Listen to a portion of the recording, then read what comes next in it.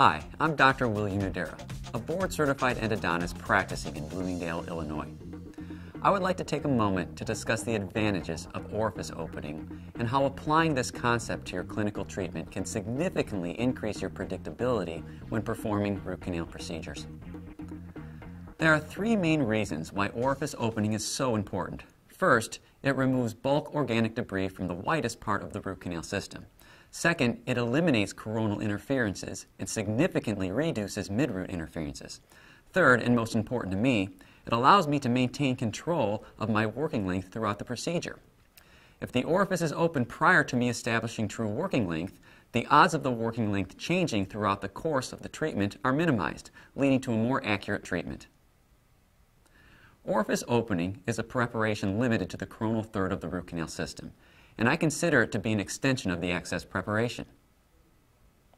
Over 90% of the referring doctors I work with perform endodontic treatment in some capacity. Because of that, it is not uncommon for me to have a patient referred where root canal treatment was attempted but unable to be completed. I will get a phone call or the referral slip will indicate that the canal was identified, but the clinician got hung up in the coronal third or at the junctions of the middle and the apical third. This is primarily the result of the clinician becoming limited by something called the dentinal triangle, located at the junction where the canal branches off the pulpal floor and transitions to the canal. This is what needs to be addressed. Elimination of the dentin triangle is the purpose of orifice opening. Gates-Glidden instruments are the most commonly used instruments by clinicians to open the orifice. Clinicians like these instruments because they are extremely efficient. Gates-Gliddens are run at very high RPMs and they are rigid, which in my opinion makes them aggressive and dangerous. When I was first taught endodontics, I was encouraged to use these instruments, and for years I did. Gates-Gliddens are available in 6 sizes. Of those 6 sizes, Gates 1 is fragile at the tip and prone to breakage. Gates 5 and 6 are ISO size 130 and 150 respectively. Way too aggressive in my opinion, and should not even be considered as an option.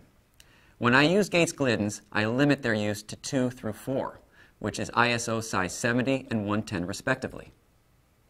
The problem with using Gates-Gliddens as orifice openers is that there is no limit to the apical extension the clinician can take these instruments. When taken too far in the root canal system, the clinician needlessly removes too much supporting dentin, which can ultimately lead to fracture promotion. Although there is nothing wrong with the root canal treatment seen here, the effects of the Gates-Glidden preparation is apparent. The clinician is left with a soda bottle canal preparation. My solution to this issue came with the introduction of the ProTaper Shaper X file. This file quickly eliminated my need for Gates-Glidden instruments. The ProTaper Shaper X file is the first file associated with the ProTaper Universal System. Although not actively marketed as an orifice opener, I found that it played a huge role in orifice opening in my hands.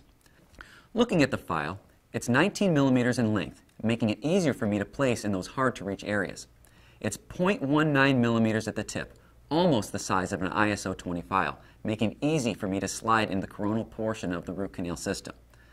The advantage of this file is apparent when looking at the dimensions of the working portion of the file. The body of the file has the following diameters built in. They are equivalent to a Gates 1, 2, 3, and 4.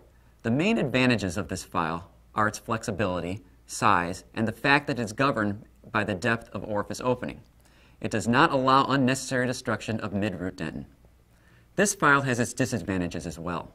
For the inexperienced user, this file can be very dangerous. This file is very fragile in the apical few millimeters and is subject to breakage without warning. If the clinician chooses to use this instrument, caution needs to be exercised.